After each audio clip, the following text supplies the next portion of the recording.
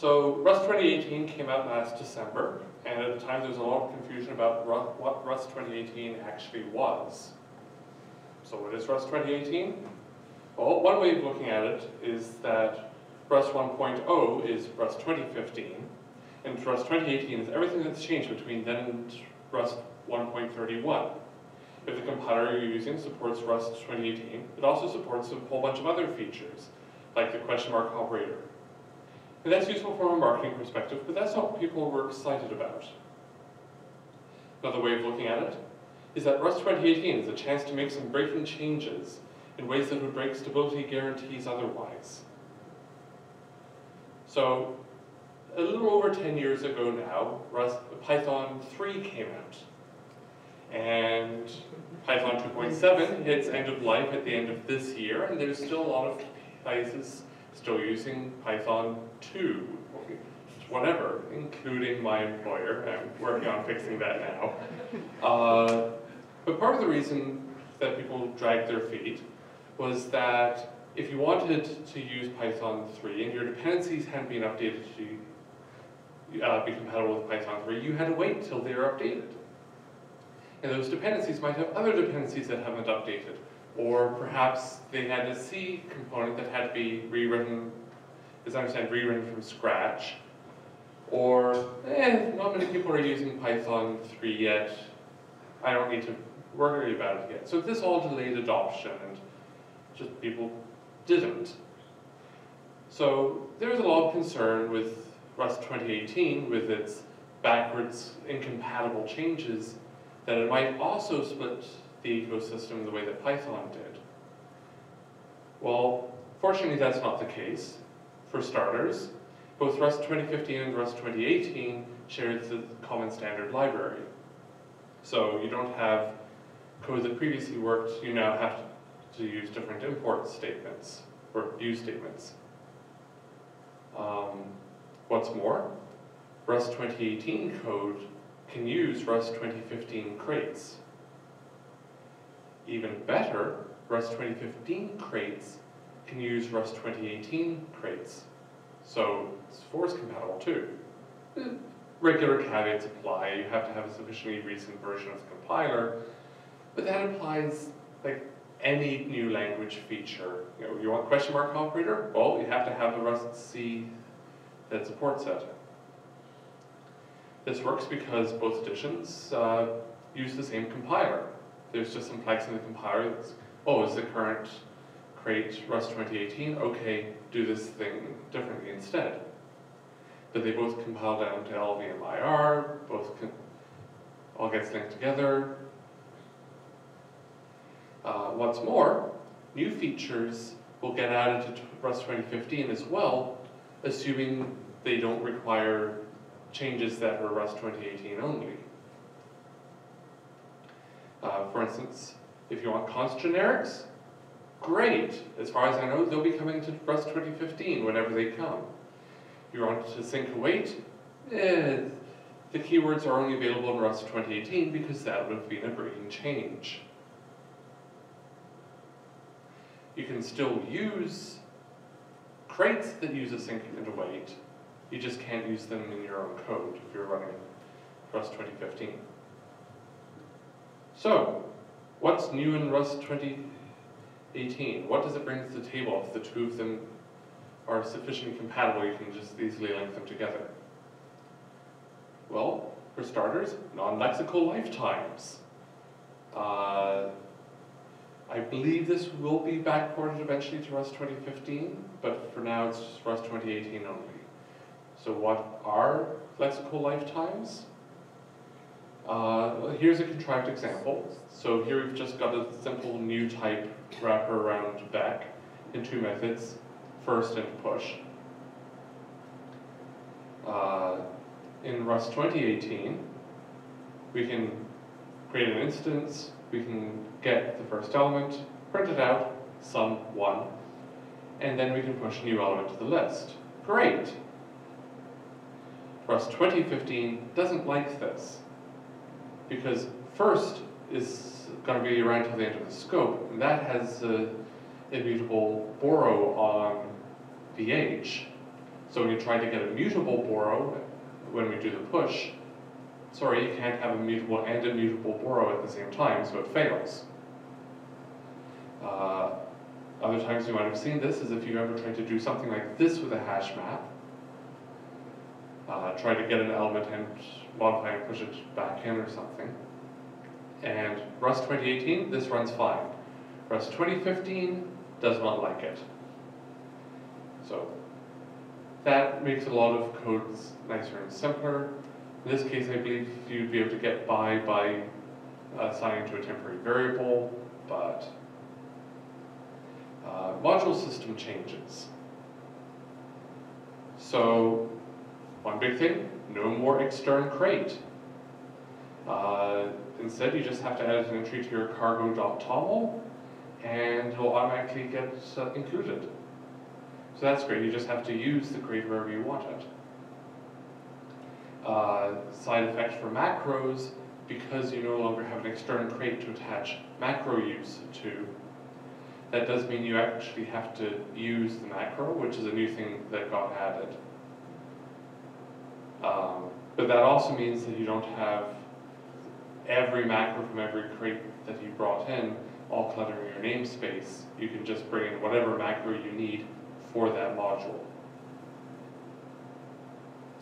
Use is mostly the same.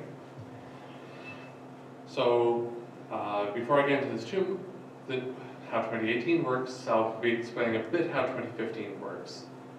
And this is where the module system kind of confuses people, because the way that it worked in 2015 is simple, consistent, and really easy to accidentally build a wrong mental model about. So in Rust 2015, every time you say use whatever, it roots that path in the root module of your crate or program, rather than looking at things in the current module. When you do extern crate, it just grafts the namespace of that crate into whatever module you called extern crate on. So if you have submodule and you call extern crate there, everyone else will have to access that module through that crate through the submodule. This led to a lot of confusion because the way you'd reference the item normally is different than how you'd reference it through use. In Rust 2018, it looks at what's in your current module, either things that you declared there or things that you previously imported through use. If it doesn't find that, it'll check, is this the name of an external crate? So where before, no, that's about the same, but you can just say use regex, and it'll work. If you want to access something in your crate or program's root, you just precede it with crate : If you need to disambiguate, you can preface it with self : If you want your parents' modules, super : Those two are the same. Crate is new though. Extern crate still works. You can still call extern crate. You can still say macro use extern crate. It'll still behave the same way it did. You just don't need to anymore.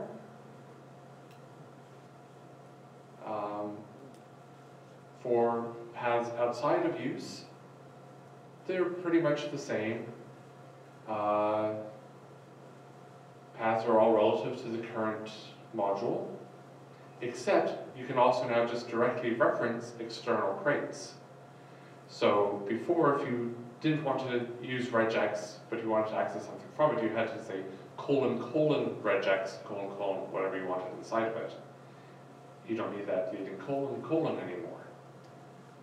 So that's actually really nice. So this is just an illustration of before you do this, now you do that. We have question mark in macro rules, which this actually came out the release after Rust 2018, but it's Rust 2018 only.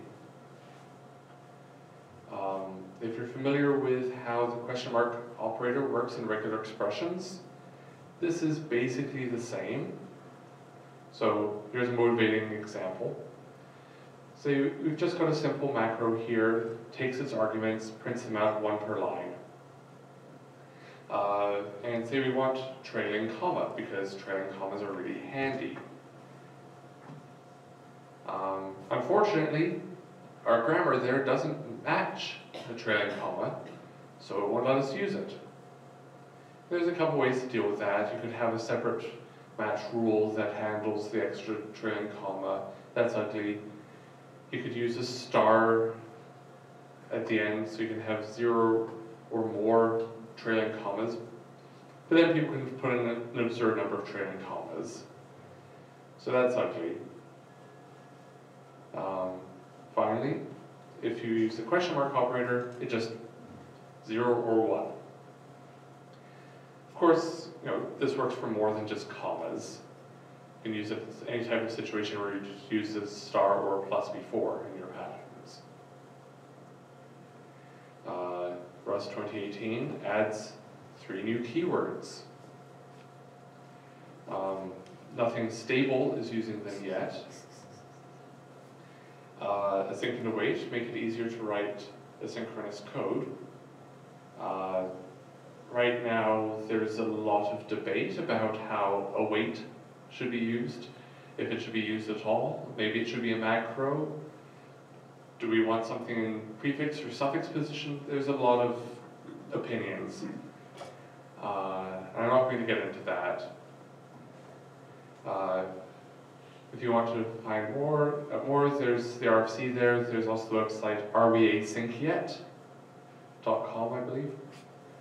So that's a good place for keeping on top of, okay, what's the current state of async and await in Rust. The other new keyword is try. What try does is changes the behavior of the question mark operator so that instead of returning from the function, it just returns early values early from a block.